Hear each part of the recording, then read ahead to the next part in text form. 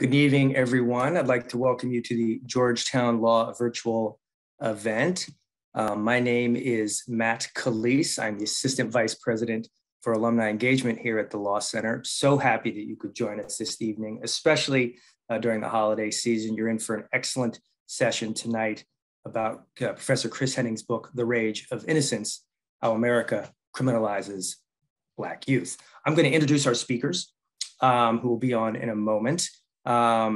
First, and perhaps she'd like to turn on her camera now, I'd like to introduce Judith Browne Dianis, who will be our moderator for the evening. Judith has served as a lawyer, professor, and civil rights advocate in the movement for racial justice. She's been hailed as a voting rights expert and a pioneer in the movement to dismantle the school-to-prison pipeline. Judith leads the Advancement Project's national office work in combating structural racism in education, voting, policing, criminal justice, and immigration, a large portfolio. Since joining the Advancement Project at its inception in 1999, Judith has worked with grassroots organizations to wage successful campaigns using litigation, advocacy, and communications. Judith also helped start Advancement Project's voter protection program during the election debacle in Florida in the year 2000, representing the NAACP. Over the ensuing 2 decades, the organization partnered with grassroots and national organizations to thwart voter suppression efforts like strict voter ID requirements, cuts to early voting, the closure of polling locations, and felony disenfranchisement. Judith has offered groundbreaking education reports, including Opportunity Suspended and Derailed, the schoolhouse to jailhouse track, and detailed unnecessary work in related fields. Judith was awarded the Prime Movers Fellowship for Trailblazing Social Movement Leaders and was named one of the 30 Women to Watch by Essence magazine. Judith, thank you so much for doing this evening, and I'm really, really looking forward to seeing what you and Chris have to discuss. And by Chris, I mean Professor Henning. Chris, my colleague, is the Blume Professor of Law and Director of the Juvenile Justice Clinic and Initiative at Georgetown Law, where she supervises law students and represents youth accused of delinquency in the DC Superior Court. Previously, she held the role of Associate Dean for Clinics and Experiential Education from 2017 to 2020. Chris, if you don't mind, has trained state actors across the country on the nature and scope of racial bias and how it operates in the juvenile and criminal legal systems. For example, Professor Henning has worked closely with the MacArthur Foundation's Juvenile Indigent Defense Action Network to develop a 41-volume juvenile training immersion program, JTIP, a national curriculum for juvenile defenders. She now co-hosts with the National Juvenile Defender Center an annual week-long JTIP Summer Academy for Defenders. I know that's something that we at the Law Center look forward to hosting every year. In 2019, she partnered with the NJDC to launch Racial Justice for Youth, a toolkit for defenders, and in 2020 to launch Ambassadors for Racial Justice program, a year-long program for defenders committed to challenging racial inequities in the juvenile legal system. Chris is an accomplished author with numerous articles, chapters, and essays to her name, but this is her first full-length solo book, which we're very excited to discuss tonight, to hear her and Judith discuss tonight, The Rage of Innocence, How America Criminalizes Black Youth. It's about the disparities in policing practices, particularly as it pertains to Black youth. I encourage you to read her bio after the event or during the event to learn more about her other scholarly works. She's won many, many awards. I won't go into all of them here, but you can see them in her bio. Throughout the evening, feel free to use the chat box to submit your questions. Really looking forward to a wonderful conversation this evening. Without further ado, please, Judith and Chris. Thank you. Thank you, Matt, and welcome everyone. I am looking forward to this conversation this evening because this is work that is close to my heart. It is work that I've been doing for a long time, and the book is incredible. So I already want to just warn people that, Kristen, I might get just carried away with having this conversation because I'm excited about digging in. But I hope that you all will put some questions in that Q&A and that I will remember to ask me your questions as I get into this conversation. So let's dig right in, Professor. And she told me I could call yes. it. That's what I'm gonna do. And can I just say thank you, really, truly, you know, when I was asked who would I want to be in conversation with, you were the very first name. You are definitely in the throes of this work, Judith. I love what you do at the Advancement Project. So thank you for saying yes. Thank you. Thank you. Well, I'm excited. And so let's dig in. You know, I want to talk about like why. Yeah. Why this book? Why right now? You know, 2020, we had uprisings across the country around policing. And, you know, you've been doing this work for a long time. So like, what was it about this time, about kind of like all of the work that you've done that has culminated in this book? Why and why now? And put it in context to why it's important in this moment. Yes, and let me start by saying I have been representing children in the nation's capital for 26 years. And in that entire time, I have only represented 4 white children. That's it. 4 white children. That should just blow all of our minds, right? It would lead some people to believe either that Washington, D.C. has no white children or that white children do not commit crimes. And it's just simply not the case. And it's unconscionable that I practice in a city where I only represent African-American youth. And so it's hard to do this work for a very long time without really wanting to blow up the system. You're not paying attention if you're not looking at and worried about and angry about the racial disparity or the racial makeup of the courthouse. And so I, over the years, have just been collecting stories in a file on my computer, the stories that really angered me or upset me of young people in the system. And I just knew that at some point I was going to write this book. And in 2017, I got invited to write a chapter of a book called Policing the Black Man, being edited by Angela Davis. And I wrote those 25 pages and I was like, the world needs to hear more about this. And so it's gotta be a book. And so really, you know, in the publishing world, you write the book long before it actually gets released, right? And I mean, there was no question that the book would come out at a time when we needed to be having this conversation. That I couldn't have predicted, Judith, what 2020 would look like, but I certainly could tell you there was still going to be outrage around the treatment of Black people and the treatment of Black children in particular. And so sure enough, the book comes out at a pivotal time in these conversations, right? After the killing of George Floyd, after, you know, a 9-year-old girl is pepper sprayed, in New York, after Ma'Khia Bryant is killed, after Toledo, Adam is killed. So the conversation was primed by what's happening in our country. And so, I just think the timing is right. And people are interested in learning more. And so I hope, and really one of my goals for this book was to give voice, truly to give voice to Black children who have suffered from extraordinary trauma at the hands of police. And let me be real clear, when I talk about policing, I'm not just talking about police, traditional law enforcement in blue uniforms. I'm talking about all of us, all civilians who criminalize Black children, right? Through irrational fears, unwarranted, calls to the police, all of that. And so it turned out that the time was now, but the book has been brewing for a long time. So Chris, talk about, and just so folks know, we didn't prepare these questions. I'm off the top of my head there, because when you say things, it's like, okay, wait, I have a question here, I have a question there. Yeah. So tell us a story about one of those that sticks out for you, that paints the picture, because folks need to understand, like, this is a system of things that happen.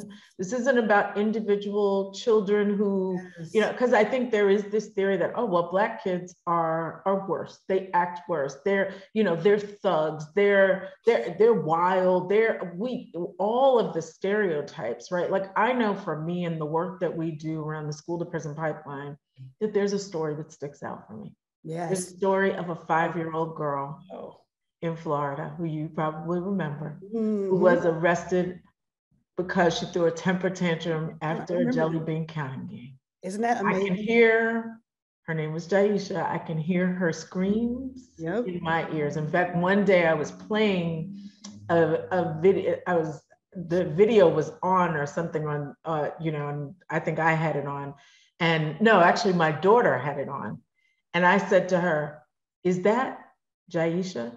And I was in another room and she was like, how do you know? And I said, because those screams have stayed with me. Yes. So tell us, what is that story for you?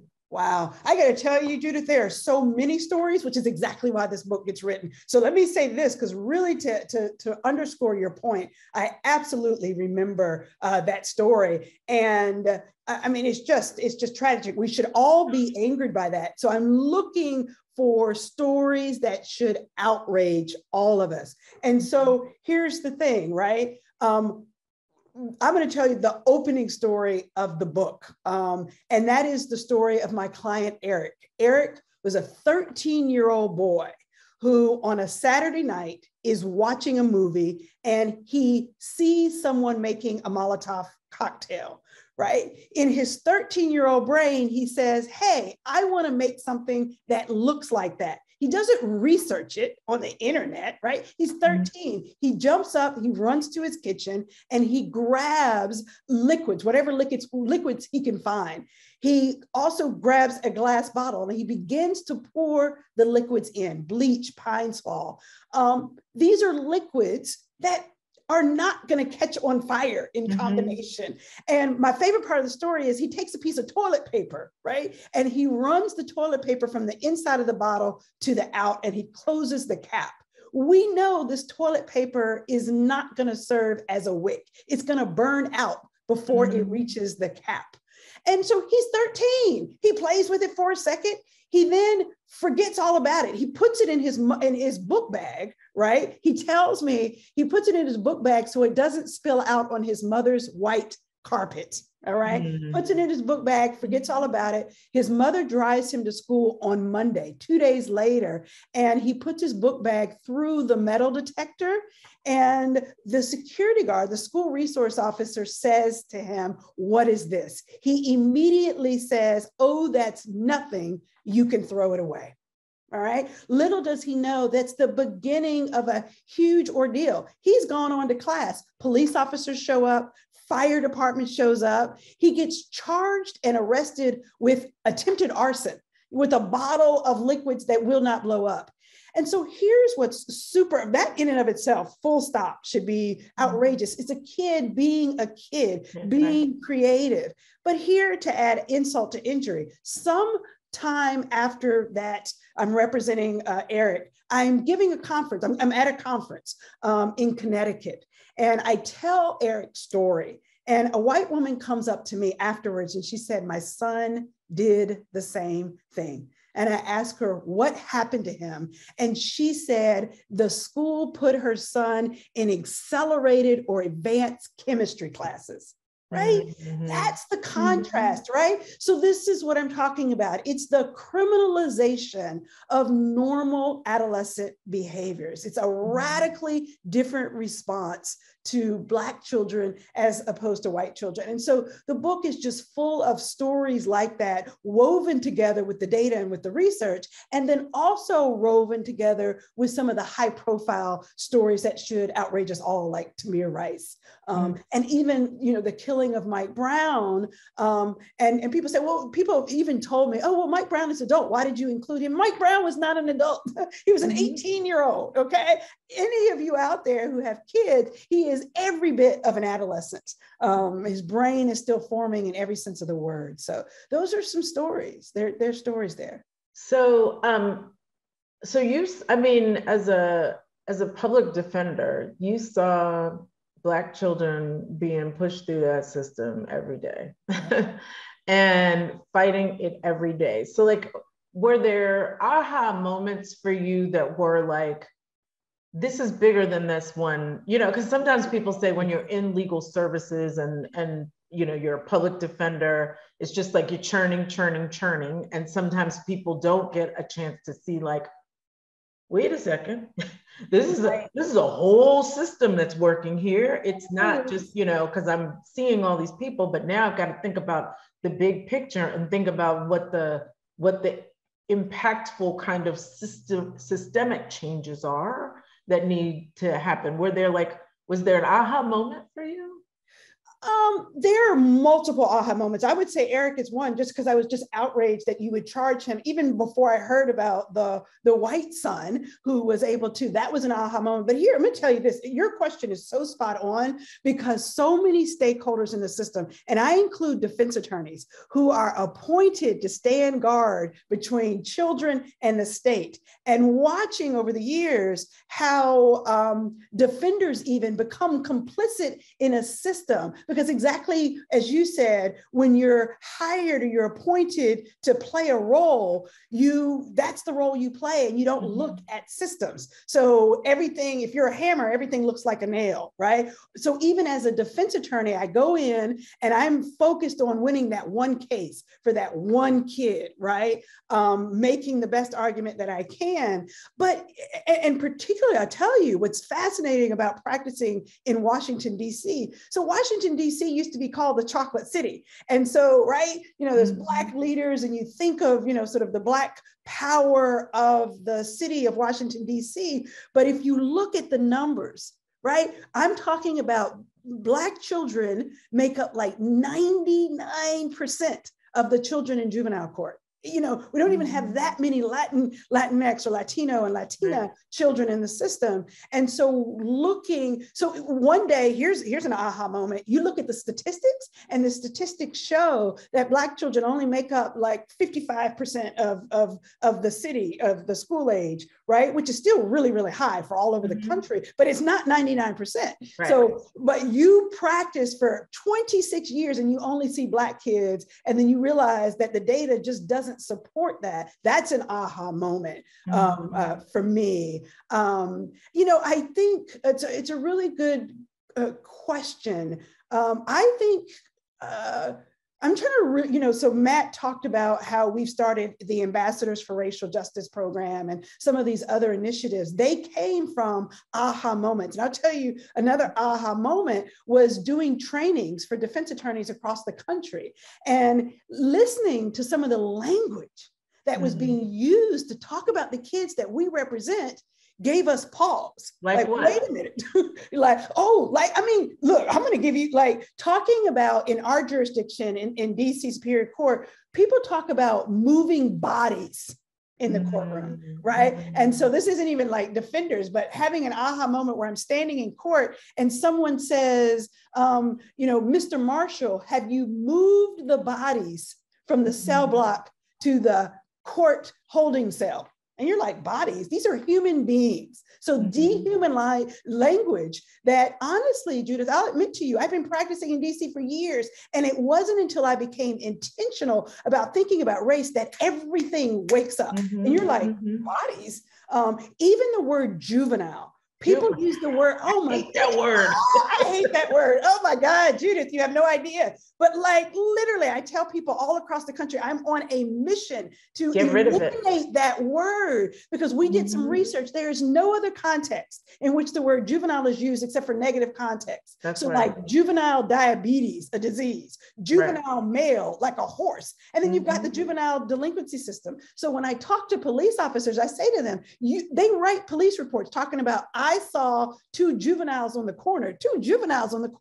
You would never say to your spouse, hey, honey, we're going to go out to dinner as soon as the juveniles get off the phone. We don't talk like that. So, and it really has, it's not just language. That language is important. I mean, people, Language matters. Yes. I remember my daughter had a situation in school. Well, I was at a, I know, it was like opening orientation for when she moved into middle school. And one of the teachers, this is years ago because she's 19 now, but when one of the teachers who was like her third grade teacher was like, oh, how are you doing? And he asked her, so how's it going? And she said, oh, well, I just moved into middle school. And he said, oh, you're in Gen Pop now. Oh, God. It's an public school, and you're talking about children as Gen Pop, as in the general population of a prison, right? Yes. And I'm like thinking to myself, we're talking about Black children as Gen Pop. Yes. Well, that's so fascinating. There's research. So what I loved about writing this book was I got to marry all of my anecdotal stories with the research. There is actually research that talks about that it's qualitative research where they interviewed teachers, parents, and students. And I want to say it was at a Midwest school. They kept the school name confidential in the study. And they asked them to describe school discipline and school day-to-day encounters. And the language that they used was specifically tied to the criminal justice system. We're like, where in the world? They were like, I got a charge. I got probation. Right. Oh, you're in school. How are you getting offenses and lockdowns? Yes.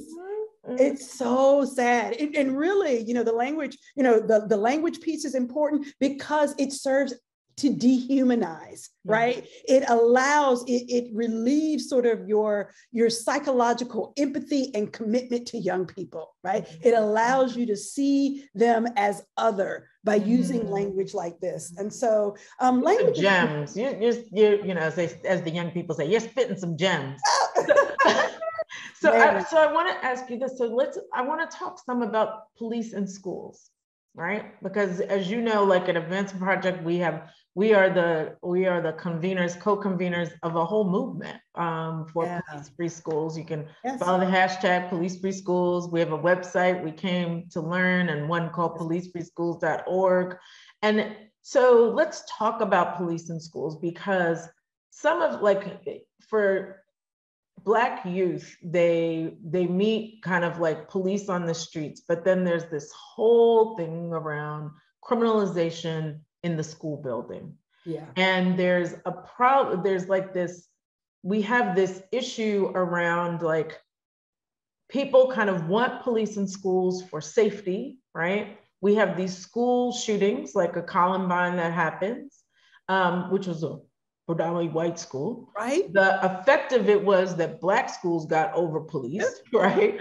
So talk some about like, what does it mean to have police in a school environment, good, bad, and ugly, about kind of like that, and what does it do to young people, especially young Black people in particular? So it's just so much to say about that. So many threads that we could pull from that. And let me just start with a historical note about police in schools, because I think the history is really important to understand how students receive and interpret police in schools. And so I will admit to you that I bought into the narrative that we started sending police officers to school after Columbine, after the mass shooting in Columbine in 1999, because teachers and parents were afraid to send their kids to school, afraid of mass shootings. And as we dig into the history, and I so love your report, We Came to Learn, but as you dig into that history, we have to acknowledge and recognize that police were sent to schools as early as 1939, when there were the first conversations about the potential for integration. And then school resource officers increased exponentially in the civil rights era under the guise of facilitating safe passage after Brown versus Board of Education. And but we know from iconic photographs and from the historical record that police officers ultimately, in many instances, impeded those integration efforts. And then, right, we have an increase yet again in police in schools in the 1990s, right? When the federal government began to fund or added dollars to the Cops in Schools initiative. And so, look, we have to really understand the racial thread from beginning to end, because in the 1990s, what was happening? We had that temporary uptick in crime and the onset of the super predator myth, right? This pseudo-scientific prediction that Black children were going to run amok and rape, kill, and maim the rest of the country. And so indeed, what's really important is, and I didn't realize this, that the National Association of School Resource Officers was founded in 1991. That was like 8 years before Columbine, right? And so this myth or this notion, this narrative that we fed on, that school resource officers or police officers in schools were a response to Columbine, isn't quite accurate, right? It started much earlier than that. Moreover, just as you just said, Judith, as the federal government has continued to fund police in schools, where do the police go? They go to schools that have a predominantly African American and Latino presence, right? Or at least disproportionately so. And so that's really critical to understand. So then what does it look like for a child to walk into school? It looks like a child entering a detention facility. It looks like a child entering, a war zone. Really, when I go visit my child, I say this, I talk about this in the book. When I go visit my children, my clients, I should say, at school, it's really not much different than me walking into the local detention facility, in terms of taking off your shoes, going through the metal detector, watching the banter between the school resource officers at the front door and the kids, all of that being searched and having to empty their pockets. All of that has a psychological impact on a child. And I often talk about this notion of police in schools being an extension of what children experience, Black and brown children experience in their communities. That's so there's no safe space for them. There's no we say that it's the police are the same police on the streets or in the school building, the same police. It's the same police. And even if even if they don't know them by name, they certainly, they recognize them, Take a new name on them, school resource officer, the same police. It's the same thing. And, so it undermines, and I know your work, you all talk about, school climate, it undermines school climate. It was so interesting. I read a report recently, it's after the book got published, as students returned to school after the pandemic. There were reports of parents and students saying how nervous they were to return to school, how afraid, how they saw the pandemic almost as a reprieve from the hyper surveillance and over criminalization or the criminalization of their children in schools. Right. And so it was almost Chris, but talk some about there's the police in schools, and there's kind of like this sense of how the climate and feeling like we're walking into detention, but the role, what are they doing in the school building when there's Black children around versus what they're doing in the school building when it's all white children around? Absolutely. So several things. One, it is the ways in which police are called upon to engage in routine discipline of adolescent behavior, those behaviors that teachers and school administrators previously handled on their own. And so what you see is, of course, more police in schools means more arrest in schools. More arrest in schools means more arrest of Black and brown students in schools, and at younger ages for normal adolescent behaviors. And I just can't stress this enough. That's important. Yes, normal adolescent behaviors, things that every one of us did when we were kids, things that our children are doing. things like talking back to teachers. I don't want that. I'm not condoning that, but our response for a white child is radically different than our response to a Black child. Black children in school are criminalized from everything from the way they wear their hair, the clothes that they wear to school, the music that they listen to, the friends that they hang out with are called gangs instead of friendship circles like everyone else has. They're criminalized for experimenting in ways that kids do, like experimenting with drugs, experimenting with sex. I do not, I'm not condoning, any kind of, criminal behavior, but the research shows that we actually do more harm by employing traditional law enforcement responses to those normal adolescent behaviors. And they're for things, I gotta tell you, we would never send a white child to court for. Just to give you an example, you say, what does it look like? In the chapter I have on cops in schools, I open that chapter. Here you talk about an aha moment. One of the most outrageous cases that I've ever been a part of in my career was a young girl, 17-year-old, was at school. She gets into an argument with her boyfriend. She grabs his cell phone and begins to walk away. As she's walking away, she's scrolling through the cell phone to see who he had been texting with because she thought in her teenage mind that he was cheating on her with some other girl. So what happens? School resource officer sees this. This is in the hallway between classes, sees this and arrests her. Right? And she gets charged with robbery. Robbery is a felony, serious violent crime. So it makes it seem like this girl has this, violent criminal predilection, when in fact she was just being a teenager doing what emotional teenagers do in those moments. So there's so many examples like that. Another thing, and I know you all talk about this a lot at the Advancement Project, it's the criminalization of disabilities. Right?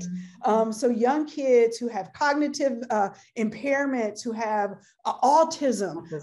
And if we know anything about autistic and, kids with speech and language disorders, is that they have difficulty, following instructions. They have difficulty with the WH questions, who, what, where, when. They are have sensory overload, react to loud noises and loud sounds. So I could go on and on. They kirk out, I like to say, and they get arrested and they get perceived as and treated as a threat. So I'm not going to monopolize the whole time. I will go to a question because I could go on and on. And actually this feels like a question that fits here, right? John Behan, if I'm pronouncing his name right, who is a graduate alum, 67, the class of 67, asked, how political is the issue at hand?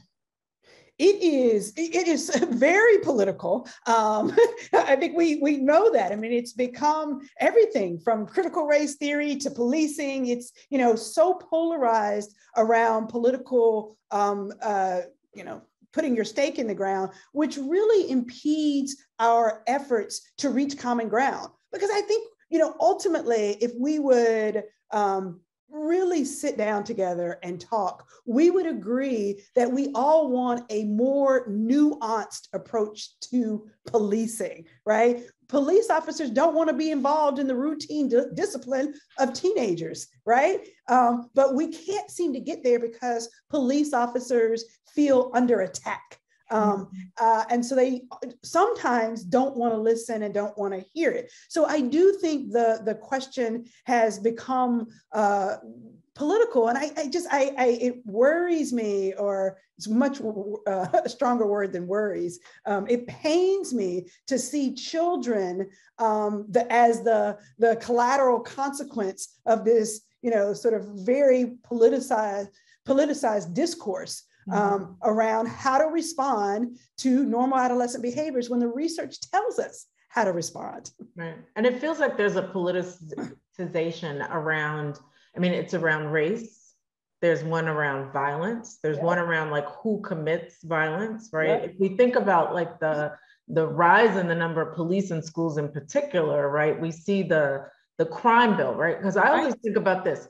What happens with young people is mirroring and coming right behind what we have done in our criminal justice or criminal legal policies, right? So 3 strikes you're out, 0 tolerance, all comes from what we've done with prison populations. And then we force it on to young people and into our schools, right? And so there's this way in which we have taken police and schools in particular, for example, are like politicians love it because it makes everybody feel safe. A school shooting happens, let's get more police in schools, right? You feel safe in the moment, right?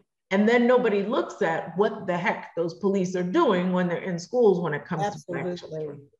That is so right. That's so right. And it reminds me, let's even step back, further. You talked about the crime bill that just sort of jumped out at me. Like in the 90s, right? Politicians realized that they could make significant gains, could attract voters by manipulating race and crime. And so this super predator myth served them so well, right? And Black children became the primary targets in the political war. And so we've seen that time and time again, and you're absolutely right. So this notion of, the increase of funding for police in schools was precisely on the heels of, and as a part of this sort of political capital that folks had found around the intersection of race and crime, when in reality, the police-free schools movement, which now, is sort of the political debate of the era, is actually not as radical. I say this all the time to people. It's not as radical as it sounds, right? Nobody is saying that police officers cannot be called to handle a true emergency. What we're simply saying is we need to reimagine policing and use police only in those areas in which they're uniquely trained and for which we need them and for which there are no safe and healthy alternatives. And we need to relieve police officers of all those tasks and responsibilities that we've given them that they were never trained to do, like dealing with children with educational disabilities or cognitive disabilities, routine discipline in schools, all of those things, they were never trained to do. And so why are we calling them for that? So Kristin, I want to get a little bit at the heart of this. Let's get into this a little bit of like the uncomfortable conversation that needs to happen. So there was something when I was reading this book, there was one thing in particular that stuck with me. I can't get out of my head right now. You have this statement that says Black youth are dehumanized. I tweeted this, I don't know who said it. Are dehumanized, exploited, and even killed to establish the boundaries of whiteness before they reach adulthood and assert their rights and independence. Yes. That is about the root cause of this issue.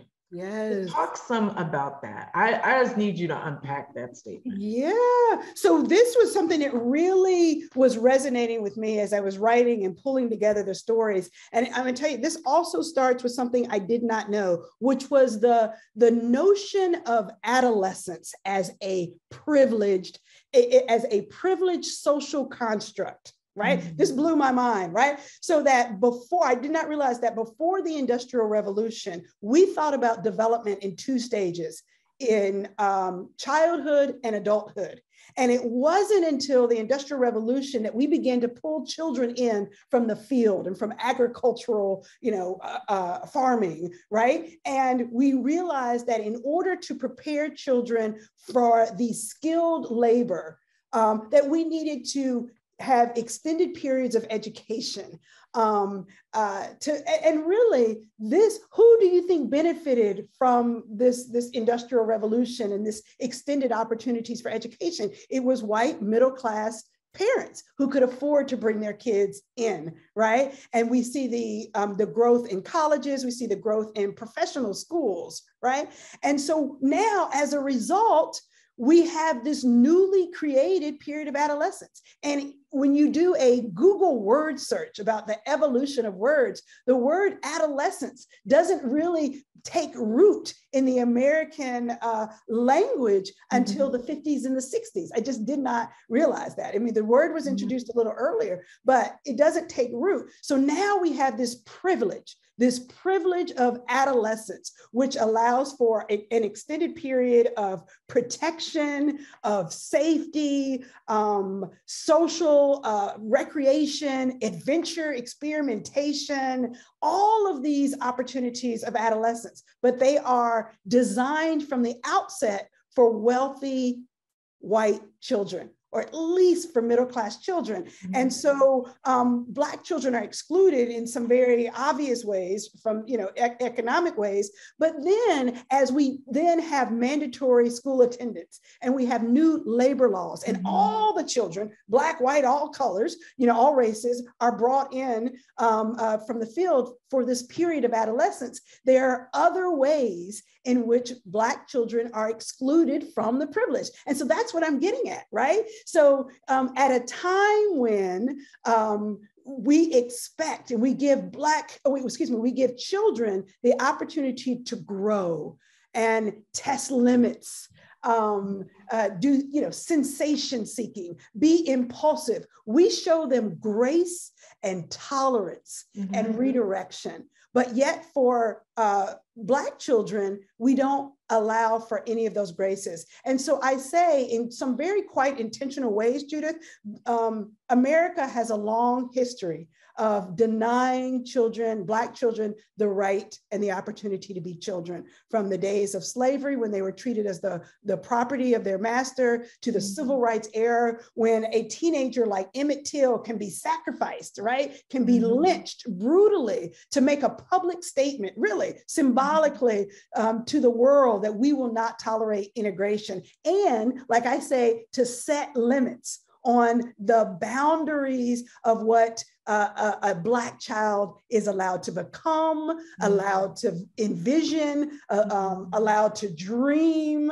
And so that just continues through history in very intentional ways. And I say that after these seasons, these periods of intentional limiting of Black adolescence, the fears of Black children become embedded in the American psyche, right? So in order to justify the lynching of Emmett Till, you have to paint him as a monster, right? You have to paint him as a threat to America and to white America in particular, right? And so these narratives, and then I said in the 90s, you have to paint the picture of Black children as being dangerous in order to get your political gains.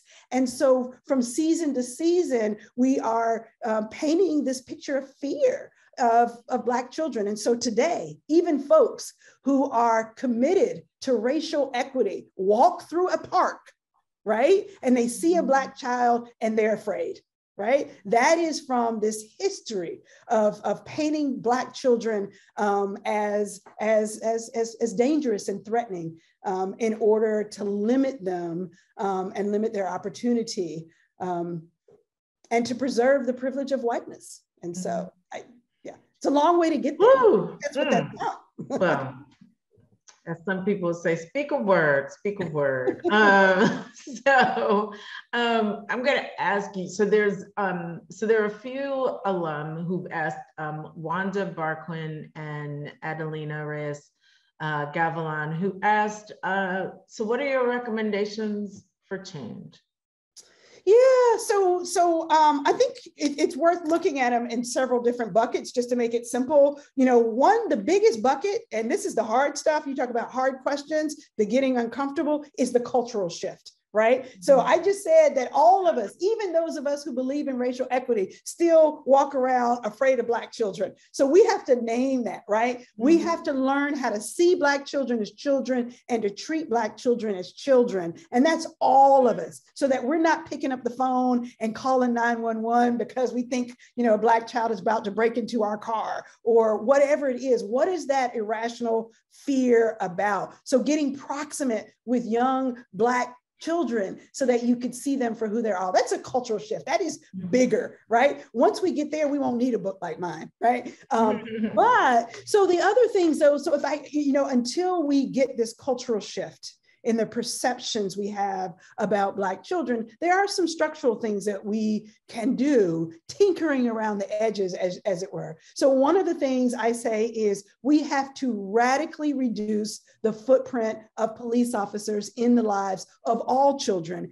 and especially Black and brown children who've been so disproportionately targeted, right? And so that, shows up in a number of ways. One, the police-free schools movement that we've talked about. It's also radically reducing the opportunity for police officers to engage with children in the streets, in the community, right? There are generations of Black children who have grown up under the constant surveillance of police officers in their neighborhood, being asked, where they're going, where they're coming from, being asked to lift their shirts so that the officer can see whether they're carrying a weapon in their waistband. Most of us take it for granted that we can walk about our neighborhoods and not, encounter these sort of moments with the police. But Black children do not live with that luxury in so many pockets of the country. So we have to figure out how to reduce that stop and frisk. We have to eliminate what they call consent searches. So for folks who are listening who don't know what that is,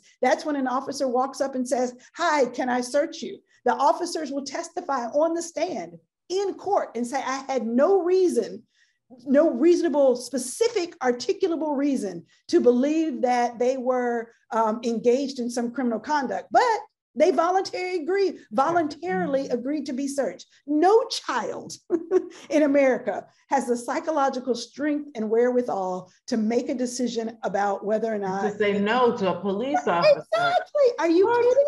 I'm scared to say no to a police officer. And then you add race to that, right? So you've got children who are socialized to comply with adults, right? And then you add race to that. Every Black child in America who watched George Floyd get killed or Tamir Rice get killed or saw one of their friends get hurt is going to believe they have no choice but to say yes. So we have to eliminate things like consent searches.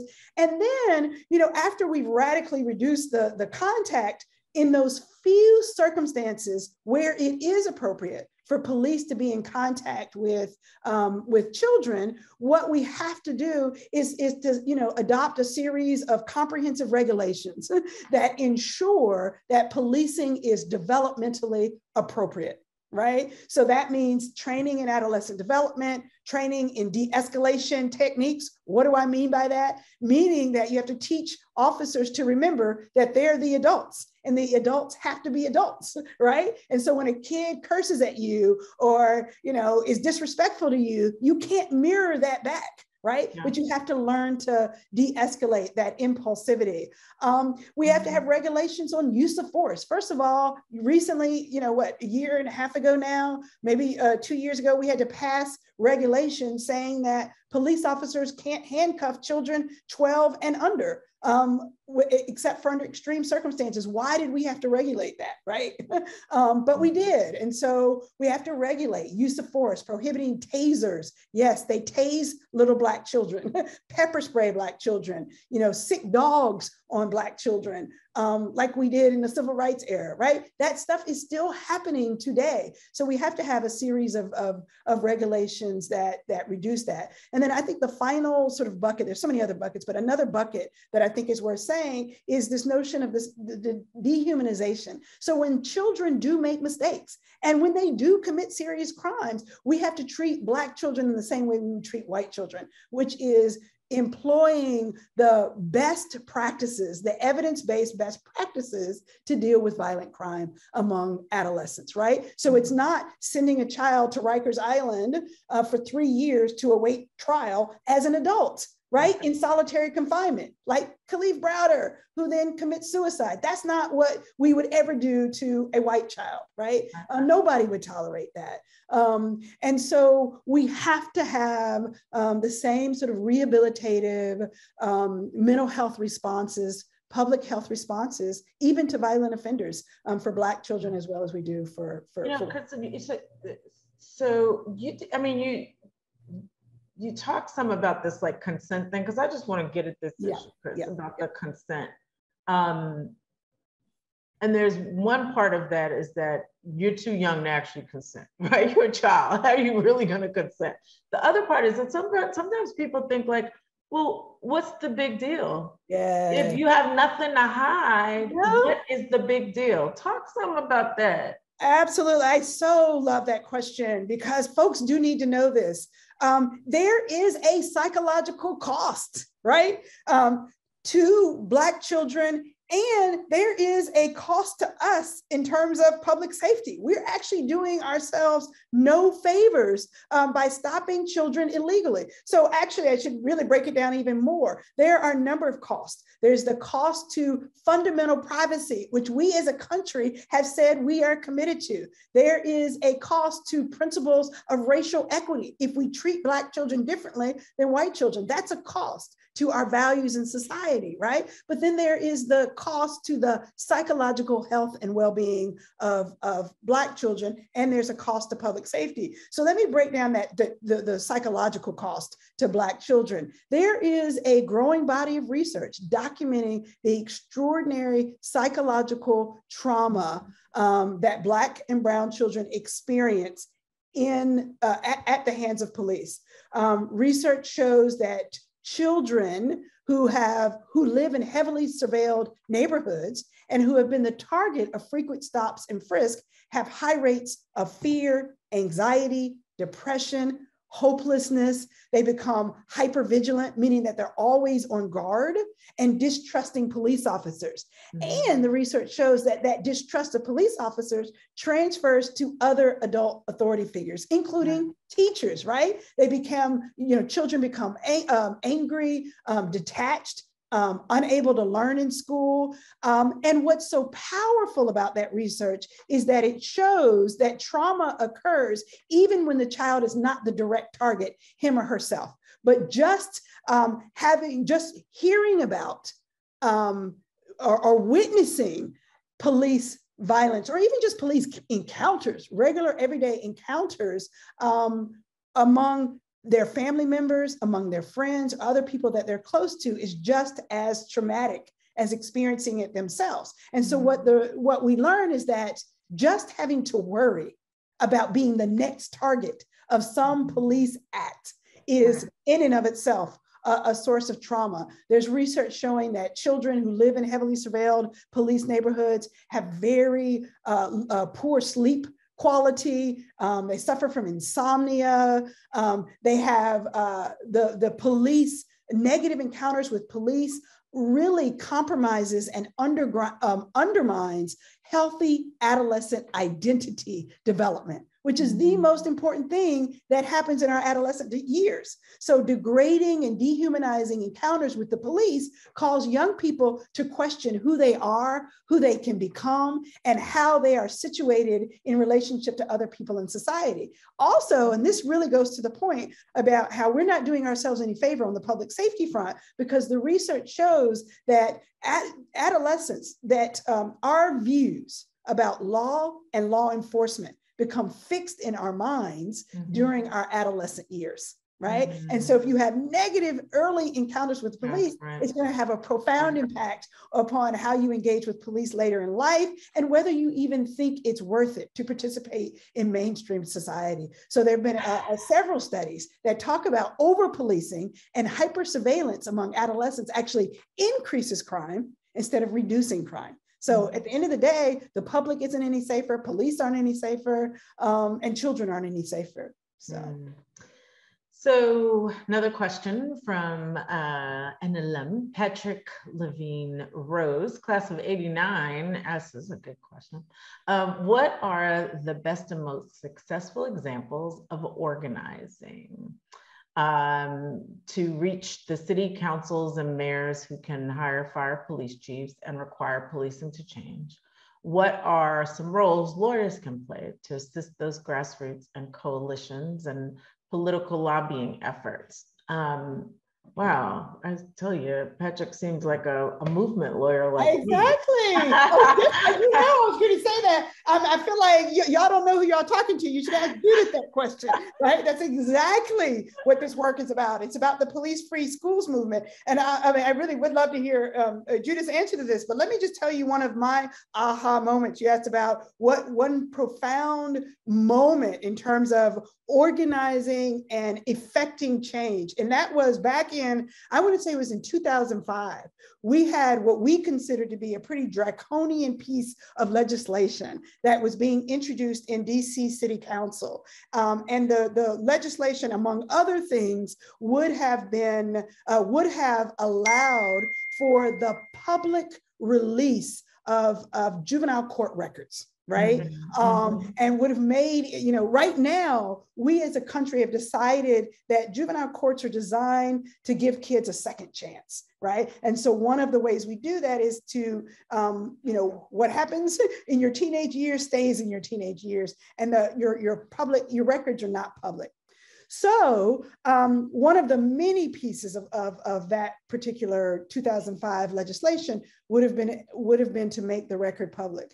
And so we as a community got together. I mean, there were advocates would come together and meet at different locations. I remember at the time I was at the DC Public Defender Service, and we would have meetings, and we would have advocates from the, you know, lawyers who were in landlord-tenant court. We had education lawyers. We had PDs. We had all advocates representing every aspect of sort of, you know, poverty law or, you know, law and social justice around the table.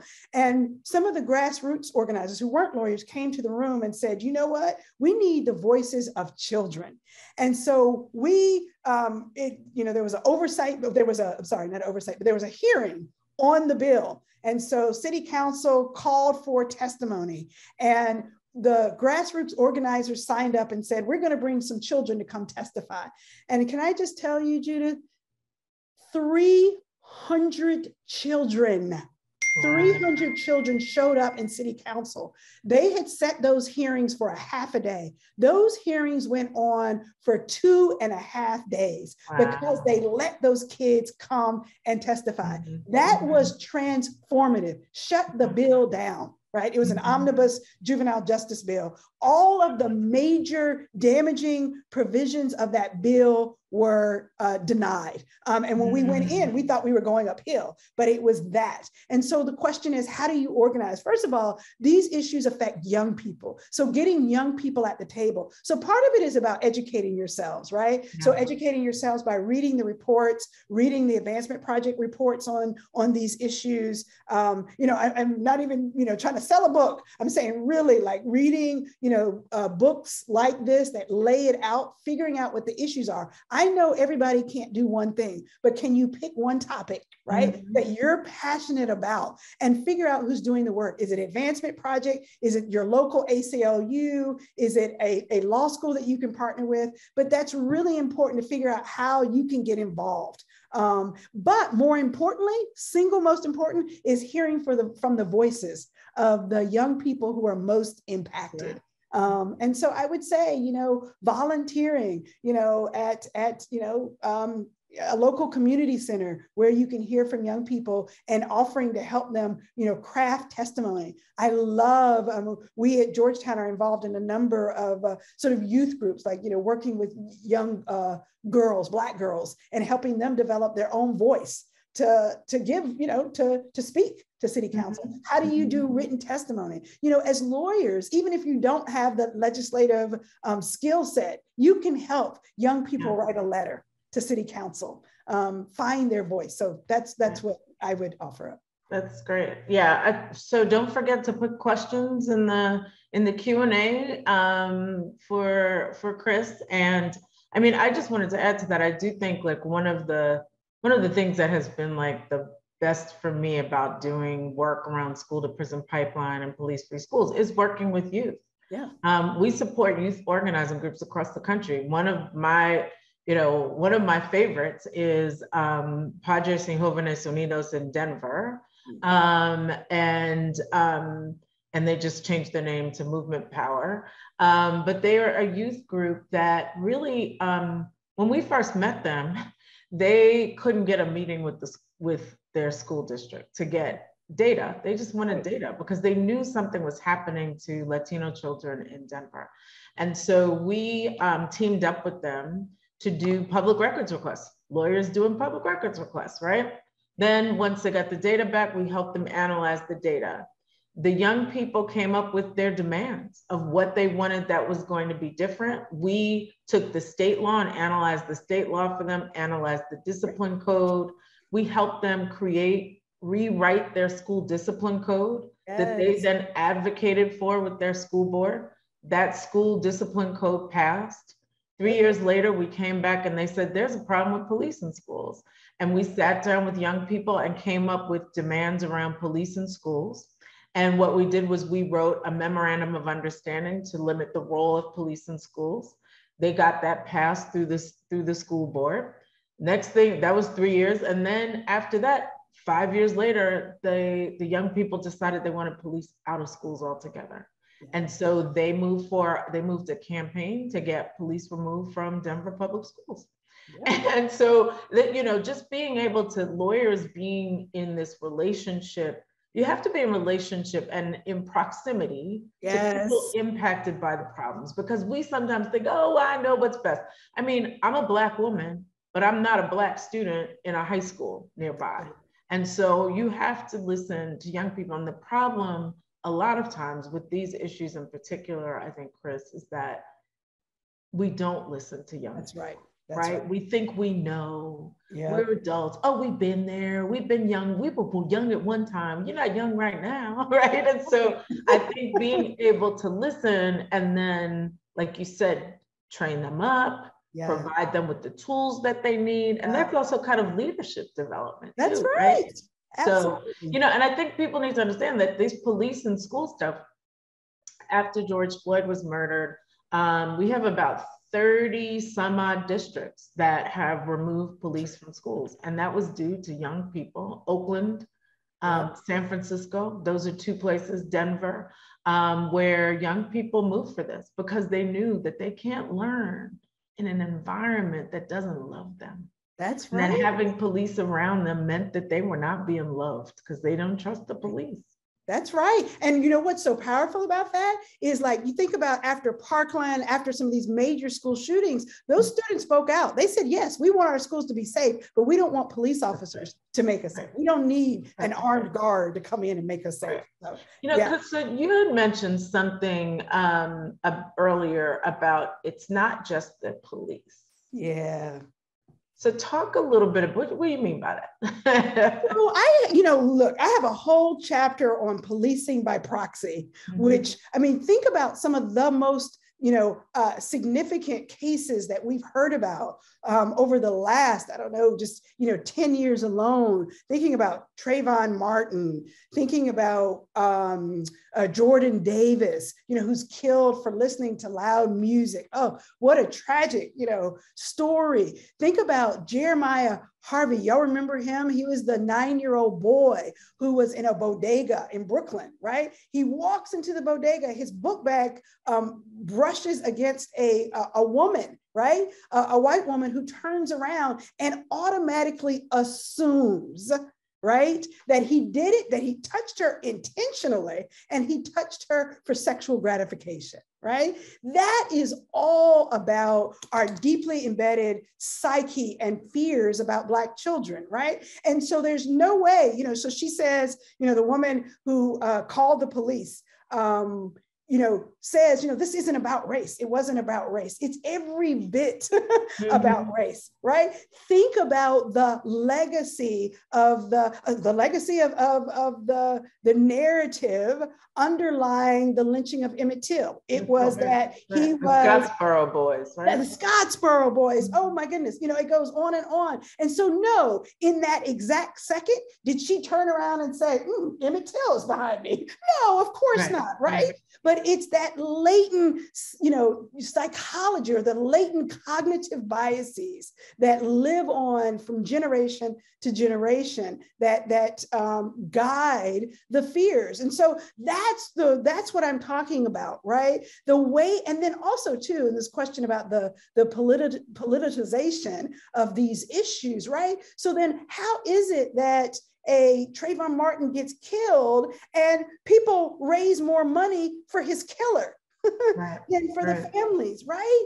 I mean, we've just bought into the fears of Black children. That is what I am talking about, how it happens historically, intentionally, and then how it continues as an implicit cognitive bias that we aren't aware of, even when we mean well. Right? Even when we ascribe to democratic principles of equality, we still live with these inherent biases. So what do we do about policing by proxy? I mean, it's one thing for us to go out and change the laws about police and regulations. What do you do about policing by proxy?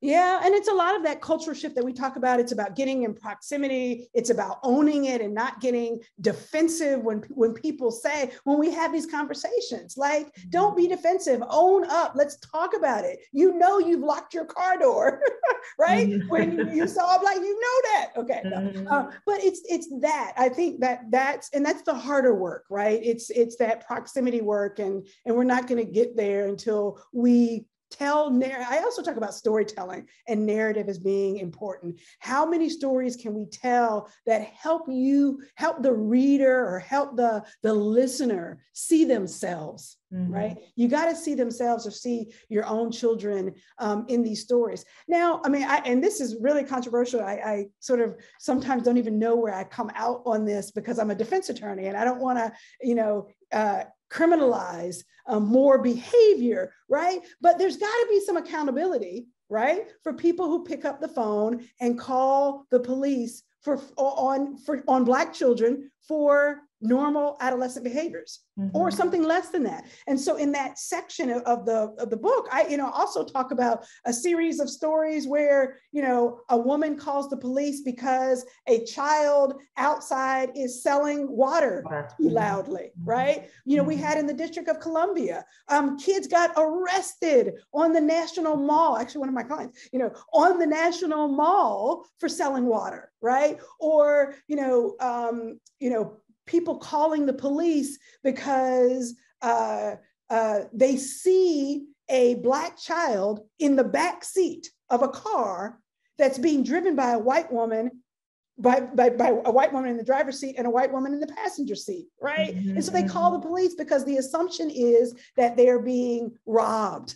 And it turns out that the white woman who was driving the car was the grandmother of the Black child. But what do?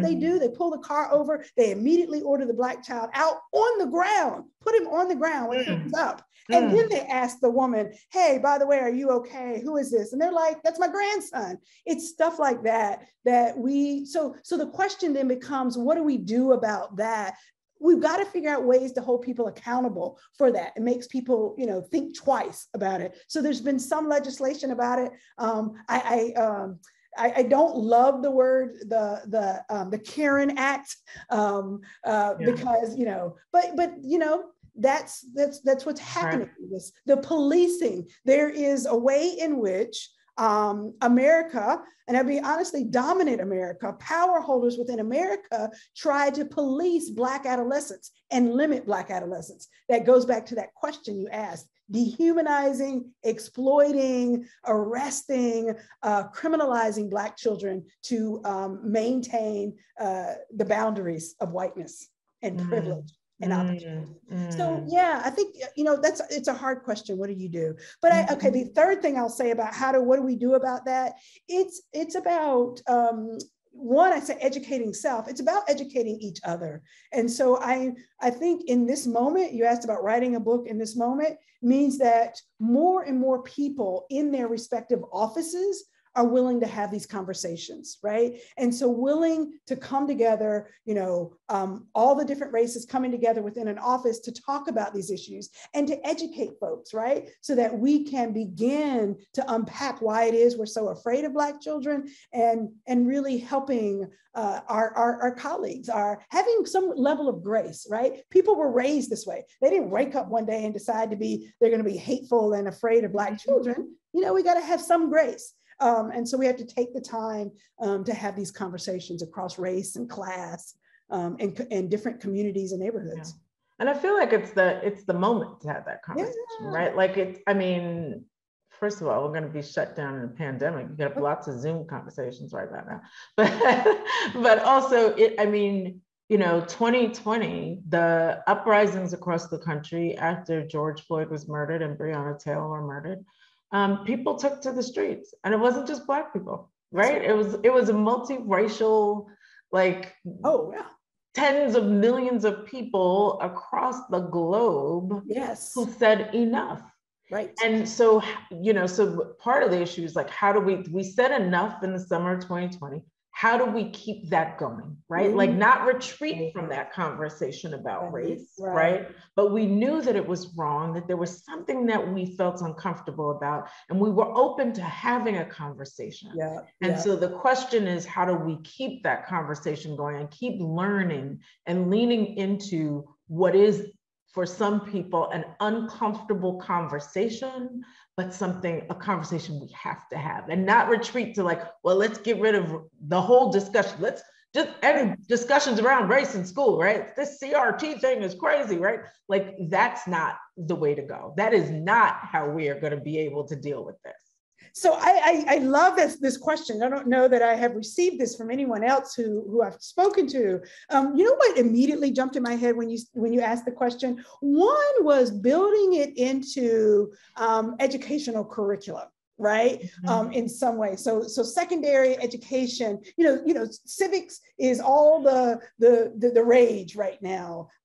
But civics curricula in school often is about traditional methods of democratic participation. So urging people to vote, urging people to do community service, all of that. But what if, right, we use that space to really build in these hard conversations? As I talk this out loud, I'm sort of thinking also, as I speak, then you're going to have that critical race theory fight on your hands. But it doesn't have to be, it's not about, CRT. It's about, social emotional learning. It's about empathy. It's about building conflict resolution skills, right? It's about citizenship. In its truest sense of the word. It's about democracy, but building that into the curriculum. And I think, we started talking about these leadership skills, cultivating adolescent leadership skills around those critical issues that impact their lives, right? So adding that. So I think, starting at a very young age is one. I also think you talk about the sustainability of a moment like this. I think, sustainability of moments like this have a lot to do with funding. And so what are the funding incentives that can perpetuate this? So we have the conglomerate, the massive conglomerate of police in schools because the federal government funneled money into that. First of all, what if we had funneled all that money into alternatives, right? Like a public health approach to public safety instead of law enforcement. So I do wonder, at times when I'm dreaming big, if we, we could still, right, shift that tide, slowly shifting the tide of our funding. You can drive change with money. Right? The federal government said to states, all of that money came in as incentivized funding. I'll give you billions of dollars for your school if you fill in the blank. And the fill in the blank then was develop police school liaisons and police school partnerships. How about we redirect that money there? So that is two ways I think that we might be able to sustain some of that momentum, but it's a great question. Yeah, I've been saying lately that I feel like, especially after this pandemic, that we need to start a national care corps. That is a national corps of people who get trained up to be counselors and therapists and Yes. healers, right? Because our children, I just read this article in Time magazine, it was just this week, that talked about how 5 million children across the globe lost at least one parent to COVID. Yes. And 60 some odd % of them are children of color. Wow. And so we're all going through a hard time, right? I mean, adults are going through a hard time. So imagine what our children and young people are going through with so much death and sickness around them, right? And so we do need this kind of care core, and also for our systems, right? Because this is the other thing, it's not just about fixing the kids, it's about fixing the adults too, and the systems, right? And that those systems that, you know, in the juvenile justice system, which is all kinds of, like, those two words together. Anyway, you know, got away from the so-called rehabilitation model, right? Absolutely. And it's really a punishment model. Absolutely. So how do we do something different that gives young people the tools they need, the healing that they need, to be able to deal with all the trauma, but also gives them back their youth, right? And treat kids as kids. And treat kids as kids. So let me, you know, I want to bounce off that with two things. So you talked about this National Care Corps. One of the things that I write about in the book was a phrase that a psychologist friend shared with me that has just stuck with me for life, which is that every child needs at least one irrationally caring adult.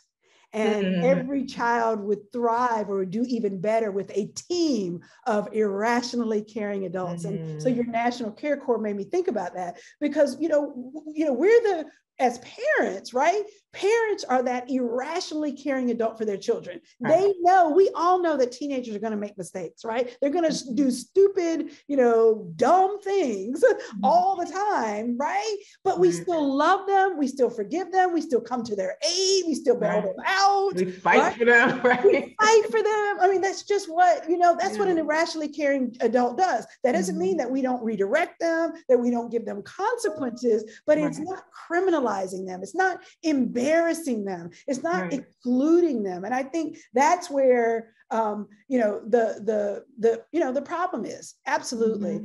And then you talked about the juvenile legal system. And so I keep the word, people ask, well, wait a minute, are we going to call it the youth legal system? So what would you call it? Because somebody did ask that instead of juvenile, what you going to call it? So here's the thing. So this is where I've landed, at least for right now, which is, it's one thing, I refuse to say justice system, right? Or, you know, right. Like, so we call it criminal legal system. We don't call it criminal. That's right. There's no justice in that system. There's none, right? So the juvenile legal system really gives voice to how horrible the system is. But so right now, at least as this first layer effort of reform, when I advocate for getting rid of the word juvenile, I mean in reference to individual children, so that we would never say the word in reference to an individual child. So I mean, it's hard to figure out what the word is, but youth, let me back out. Let me be very clear. We should be talking about every single child by their name and by their first name, you know, not Mr. and Mrs. Like, that's what happens in some jurisdictions. You go to court and they want to say Mr. and Mrs. And you're like, well, my client's first name is Zara. Right. As Dr. Monique Morris talks about the adultification of Black children. Exactly, right? And it's so problematic, right? And we can't, and it does. We talked about this earlier. Language matters. It has an impact on the sympathy or the empathy and your ability to see that child as a child. So it is critically important. It's worth, as we're talking about the adultification, not only Dr. Monique Morris, but also Dr. Philip Atiba Goff. Yes, Goff, that's right. Oh my God, he's done some wonderful work. He and his colleagues, you know, demonstrating empirically that Black children are already seen as 4.5 or more years older than they actually are. All of that matters. So language matters too. So the question is, well, what do we say instead of juvenile? We don't say Mr. Call them by their first names. And when we're talking about youth as a collective, talk about youth. teenagers, young people, children, right? All of that. We've got some work to do. Somebody asked the great question, Andrew. I so appreciate your question. We have been toying with this, right? Changing the name. Changing the name. So the Juvenile Justice Clinic, we got to decide, we got to figure out what we're going to do. I will say our partner organization, we do a ton of work with the National Juvenile Defender Center, and they have just announced that they're going to change their name to the GALT Center. So this is huge, right? And I was, their national advisory board has been a part of figuring out what that new name would be and figuring out how to, that's after years and years of branding, but it's so important. That's how important it is to make that shift. And so they're going to be called the GALT Center. So we've got to think about what we're going to do in that regard. So what's next with the book? Are you going on tour? Tell us about that. Actually, I've been on a tour. So I'm actually on leave, all my Georgetown folks out there. So I've been on leave for this semester. The book came out September 28th, and I have been on a very massive tour that very much will continue into the new year. I invite opportunities to speak if folks, what is happening, which I think is fabulous. And this is really what you want with the book, right? It's not writing a book for book's sake. It is about sparking conversation and change.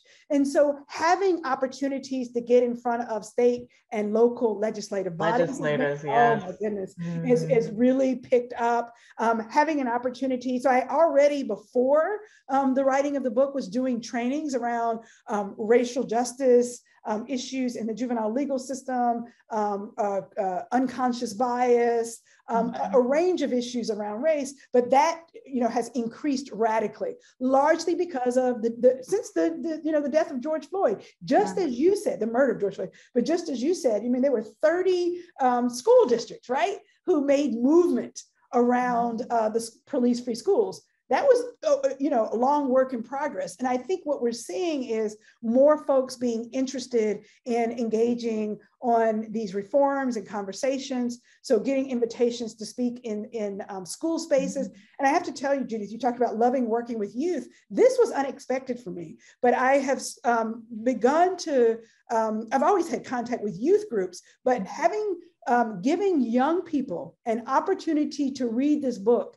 and giving book talks with young people has been mind-blowing. It has been, I just didn't expect it. They love it. The young people, I bet. You're speaking you're telling my story. You're telling their story. Yes.